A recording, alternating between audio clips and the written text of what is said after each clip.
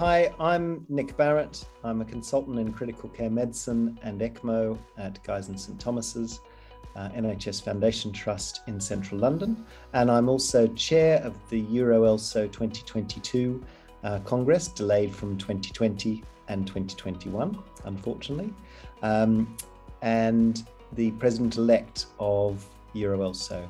And I'd like to take this opportunity to invite you all to come to the next Congress in the beginning of May, 4th to 6th May, which will be held in central London at the Queen Elizabeth II Congress Centre, right opposite the Houses of Parliament. London's a great place to hold a Congress, particularly on ECMO. I mean, aside from the weather, for which Britain is very proud, we have a lot of ECMO happening and a lot of exciting developments of ECMO in London and in the UK. So just within London, we have several paediatric centres, adult centres doing VA, VV and ECPR.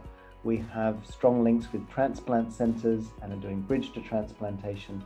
And of course, the rest of the UK is exactly the same. We have lots of ECMO going on. We're one of the largest contributors to the European and EuroELSO COVID ECMO database, and we'll hear the results of that from Professor LaRusso during the Congress.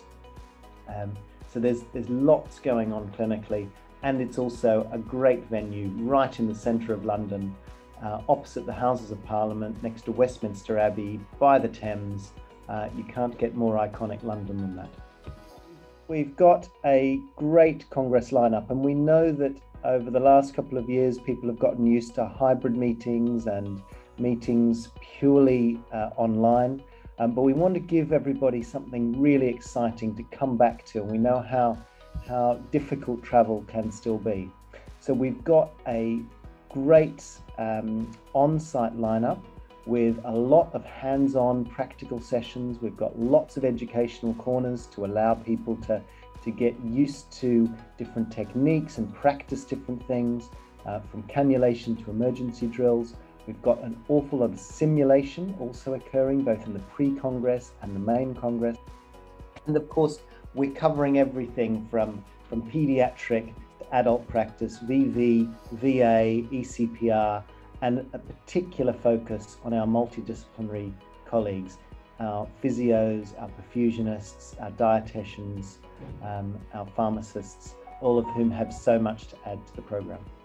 My favourite part of the program is really hard. I'm really looking forward to the hands-on sessions. I'm really looking forward to seeing people in the flesh rather than on the screens. Strangely enough, I'm looking forward to the COVID session. In truth, I've had enough of COVID over the last 2 years, but I'm hoping this will sort of round it out and end it off, because it's a COVID what have we learned session. And I'm also really looking forward to some of the ECPR sessions, because I think that ECPR, we've got a lot of great results in the literature over the last 12 months, including the study of our president, Jan Błachowicz, and it will be great to start seeing a little bit more data behind the enthusiasm which many of us have for this approach. EuroELSO is really at the heart of collaborative medicine and European cooperation. It is a family, and a wonderful family at that.